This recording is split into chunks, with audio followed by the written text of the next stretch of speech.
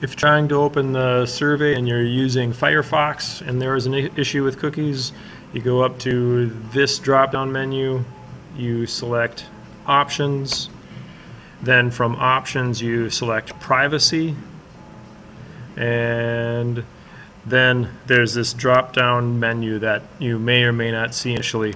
You click on this, and I think the default is seeing something like this.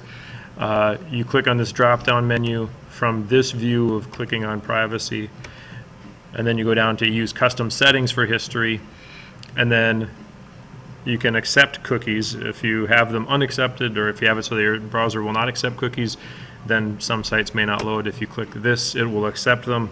If you have concerns about cookies for some reason, I don't know, then you could say don't accept cookies, and then you could go to this location and enter the website that must be able to allow cookies for things to work. Then if you say allow and you say close, then you're good. You hit OK. There you are. Have a good one.